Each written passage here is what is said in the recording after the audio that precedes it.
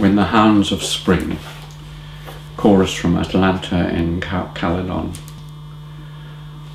When the hounds of spring are on winter's traces, the mother of months in meadow or plain fills the shadows and the windy places with lisp of leaves and ripple of rain, and the brown, bright nightingale amorous is half assuaged for Italus, for the Thracian ships and the foreign faces, the tongueless vigil and all the pain.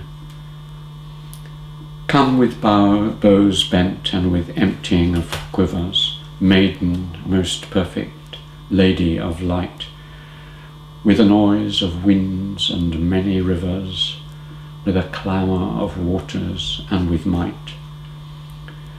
Bind on thy sandals, O thou most fleet, over the splendour and speed of thy feet.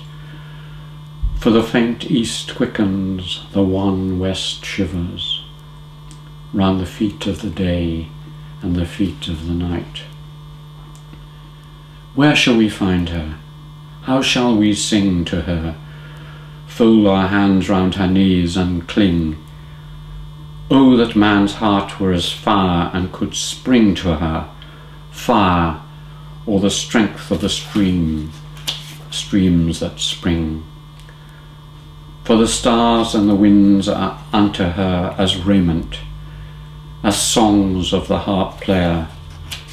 For the risen stars and the fallen cling to her, and the southwest wind and the west wind sing.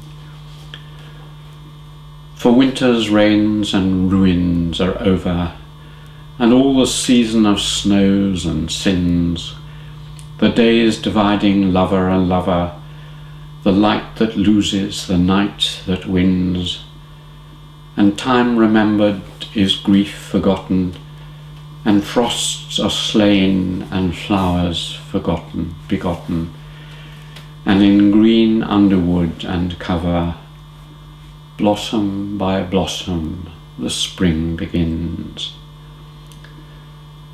The full streams feed on flower of rushes, ripe grasses trammel a travelling foot. The faint, fresh flame of the young year flushes from leaf to flower and flower to fruit. And fruit and leaf are as gold as fire, and the oat is heard above the lyre, and the hoofed heel of a satyr crushes the chestnut husk at the chestnut root.